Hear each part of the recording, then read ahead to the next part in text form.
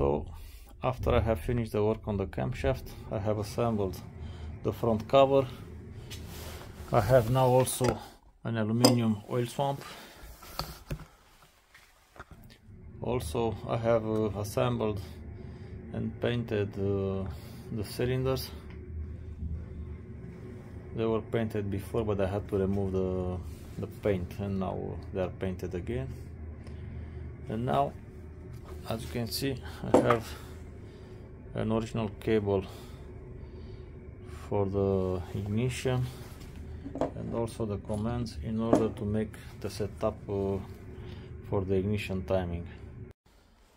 So in order to make the ignition timing setup, you need a lamp, one wire connected to the points here, and one wire connected to the plus on battery. Basically the lamp is the ignition coil, but we need a light in order to see if it is working correctly. Also we need a minus on the engine from the battery here, and somewhere in the engine you put the wire for the minus. So if we are turning the engine, you can see the lamp is on. When the lamp is on, that means the ignition coil it is receiving current and it is charging. So we are turning the engine. When the lights it is off, the points are open and they are giving the spark. Now it is again on, that means the ignition coil receives current, and now we have spark. If you watch here the pistons, it is almost in the top dead center.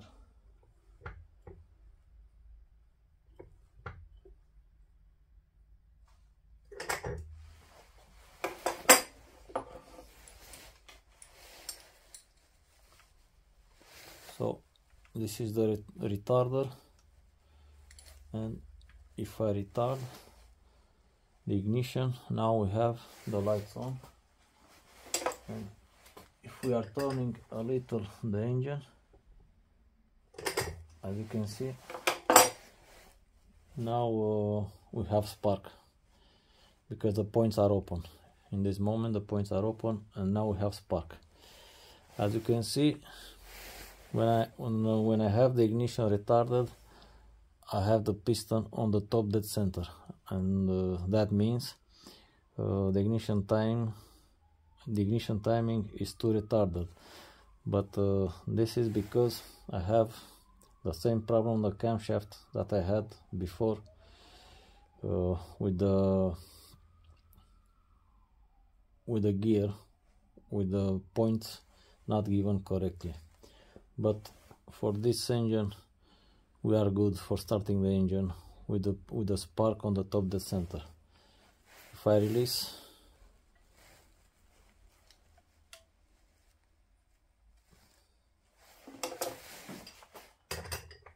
the lever, and I will go back again, and now I'm turning again the engine.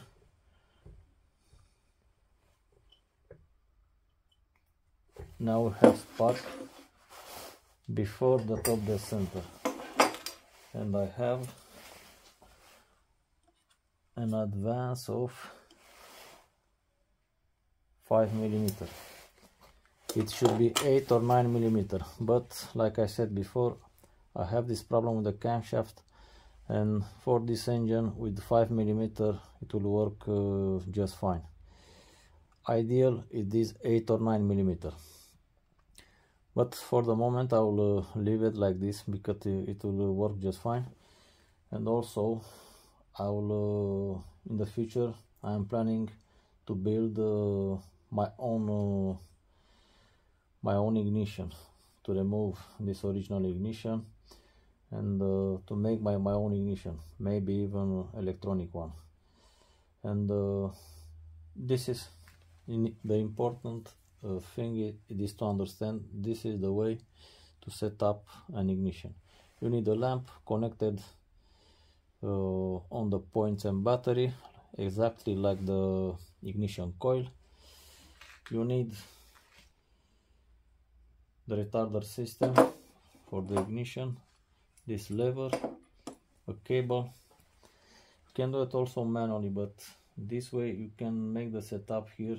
You will assemble the engine on the bike, and when you will connect all these parts, you will have a functional system and already with the setup made, and it is much easier to make here on the bench than to make on the motorcycle. So again,